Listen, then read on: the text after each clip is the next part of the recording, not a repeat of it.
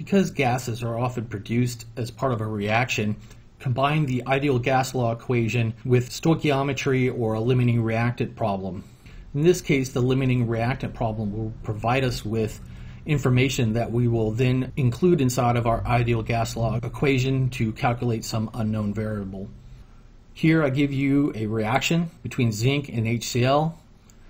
I told you that we are producing H2 gas as a product here, and I'm starting with 10 grams of zinc and 100 milliliters of 2.5 molar HCl.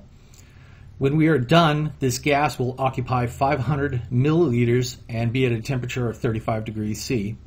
And the question asks, what's the pressure of this gas? The one thing that we are lacking in this case is the number of moles of H2 generated, and this is going to be part of a limiting reactant problem. So this is going to be my product. Now I want to figure out how many moles of product I've created. I do this by using the steps of a limiting reactant problem, and so I need to determine the limiting reactant. In this case, we'll take zinc and HCl and do a separate calculation to determine how much hydrogen gas would be produced if I used up each one of these reactants. In the first step, I was given 10 grams of zinc, and I want moles, so I take the 10 grams and divide by the atomic weight of zinc. I get that there are 0.153 moles of zinc. I then want to convert that moles of zinc to moles of H2. I go to my reaction and get my mole ratio. The reaction says for every 1 mole of zinc that I use up, I make 1 mole of H2. I plug this into the calculation, the moles of zinc cancel, and we are left with moles of H2. So if I use up all of my zinc, I can create 0.153 moles of H2.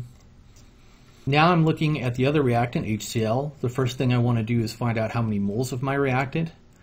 Remember, moles is equal to molarity times volume in liters. So I needed to convert my 100 milliliters to liters.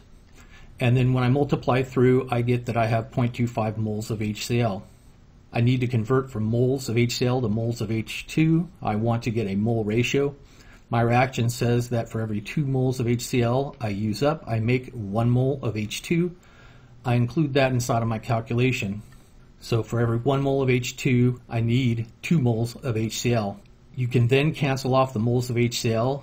The stoichiometric 2 is remaining, and so I take the 0.25 and divide by 2 to get that when I use up all of my HCl, I will create 0.125 mole of H2.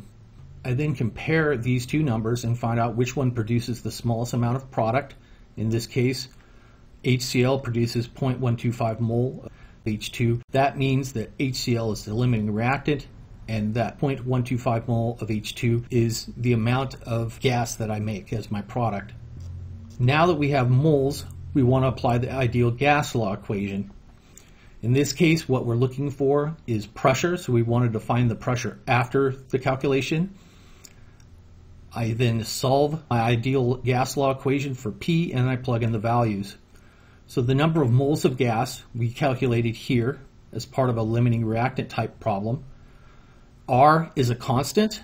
The temperature was given in degrees C, and we needed to convert that to K. And we were told that the volume was going to be 500 milliliters or 0.5 liters. When I'm done with the calculation, I get a pressure of 6.32 atmosphere.